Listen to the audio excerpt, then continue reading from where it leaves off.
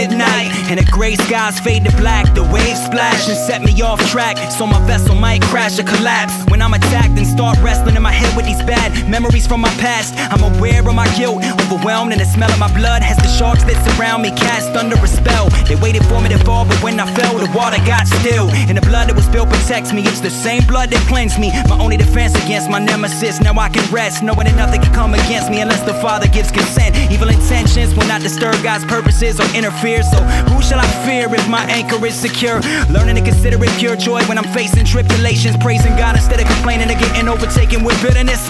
Looking at the pages of the book of James and seeing the ways that God works through the trials to make us more mature in our faith. It reminds me how desperate I am in this desert land, thirsty for your mercy and plan while you give me the strength to stand. You're my greatest pleasure, yeah, no matter the weather I face. Lord, you never forsake, my fragile life is safe under your sovereign grace. Anchor of my soul, you sustain.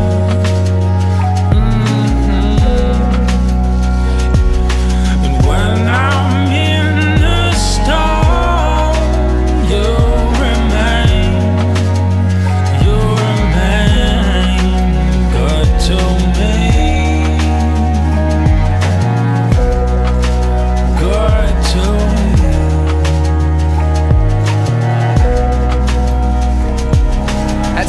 Every human looks right in the eyes of agony, and through tragedy asks himself, how can this happen to me? You might be the type with enough insight to hold on for your dear life, but slip because your grip is not as tight as you might like. You ain't immune to it, nah. And if you're true to yourself, then you ain't new to it. Trusted in self, lusted and lured to it. So when the darkness overwhelms me and the tide of life rises and swells, it as well as what compels me.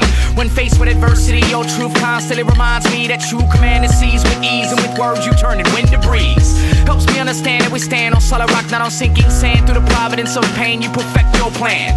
Predestined to be tested when it works in the words of God. Cooperate and educate man in a great gift of grace and faith. And even though it's obvious when my outlook's ominous, you bound my heart and my conscience and gave me a constant calmness. So when the pain comes like rain from the parts of life that maintains its strain, I can put my trust in the hands that sustain. It's profound, and with all these sinking ships around me, he surrounds me and he anchors me with his grace around me.